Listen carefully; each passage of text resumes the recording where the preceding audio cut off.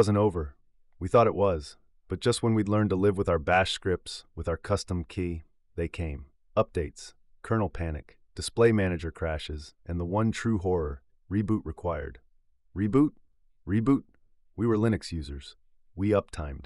I had a server with 396 days of continuous uptime until some smug demon decided, hey, we installed a new locale pack, time to restart the universe.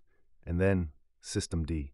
At first, we didn't understand it. Then we hated it. Then we hated ourselves for starting to kind of like it. Then we pretended we always liked it. You see, in the old days, we had init scripts. Messy, yes. Readable, absolutely. Start a service, easy. tc/init.d/apache2. Start elegant, dirty, human.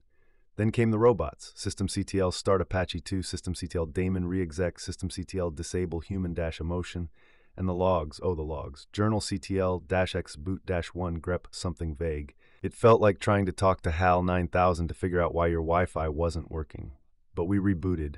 We cried. We swore eternal vengeance. Then we posted about it on the forum, and someone told us, maybe you should have used Arch. And so the cycle continued. Thank you for watching.